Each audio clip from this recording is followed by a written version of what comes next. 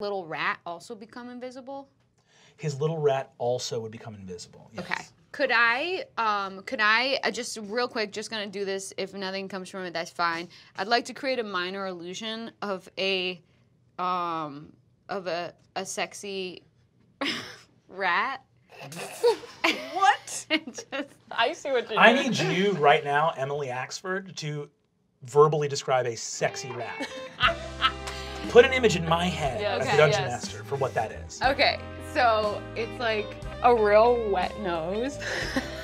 It's so gross. I try not to judge player character choices, but that sucks. Incredible start. So hot. So fucking Wet hot. nose. And it's like a really, really pointy. The whiskers are like long and like curled at the end, like Farrah Fawcett hair. And the ears are like so perfectly circular. And then the tail is like super long, and like the front paws are super skinny, but then the back legs are like meaty.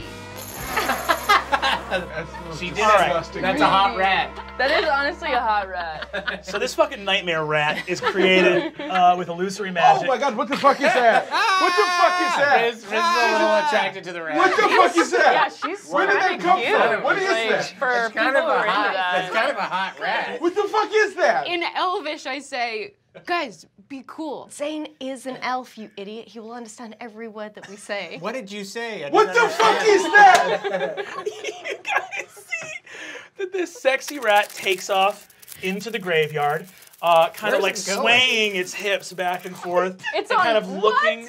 looking around. What is kind wrong of- with that rat? I'm just watching it the whole time. You see it kind of like winks over at like a little gargoyle and someone's like, Why did It's you like- do this? It's so stupid.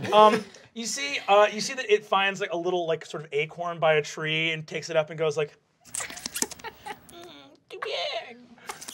I'm sorry. Acorn too big. What is this? What did you do? Okay, guys, get in, bring it in so no one can hear.